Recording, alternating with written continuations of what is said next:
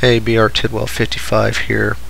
No, I haven't gone nuts. I haven't gone out and bought a Macintosh. This is my Linux desktop that I have configured to look like OS X. And this is just an exercise to show you the versatility of the desktop environment. If I wanted, I could make this look like Vista in the arrow interface if I was so inclined. Just for giggles, I'm gonna show you how to do it. Basically, everything I got, or most of these elements, I got off of gnomelook.org, and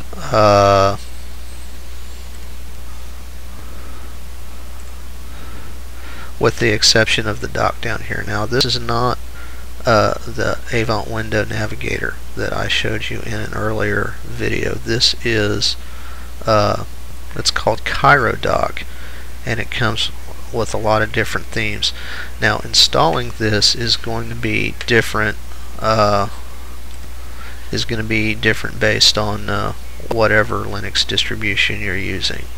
I actually tried to install this with the Synaptic Package Manager, and it didn't show up in my applications after I did it. I ended up having to do a search on how to install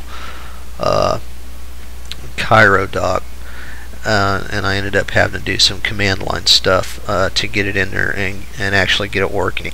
But so that's what I recommend. You want to make your desktop look like OS X, get the ChiroDock, use the OS X theme, and just do a Google search how to install ChiroDock in whatever the name of your version of the distribution of Linux that you're using, and you'll be able to find instructions on how to do that. And of course, I'm using the ChiroDock, and I'm using the obviously there's a lot of themes that come with this. I'm using the Mac OS X or OS X theme. As far as the panel up here, went to gnomelook.org.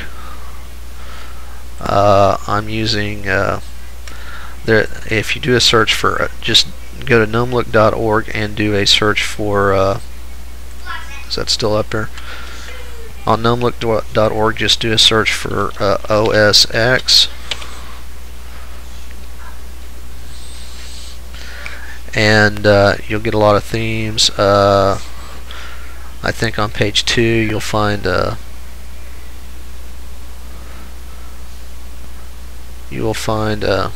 yeah, I use the Mac OS X Leopard 10.5 full pack. I downloaded that, and it's going to come in a tar gzipped file, and it's going to have basically all the elements you need. It's going to have the icons. It's going to have the GDM login theme. It's going to have the the GTK theme. It's going to have the Emerald theme. So basically, the Windows decorations, that's being handled by Emerald. I'll show you that.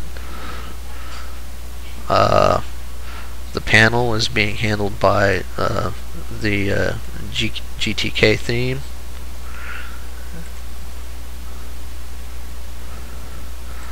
The icons, I'm using the Leopard icons that you find in the pack. I'm using the Leopard pointers that you'll find in the pack. And I'm using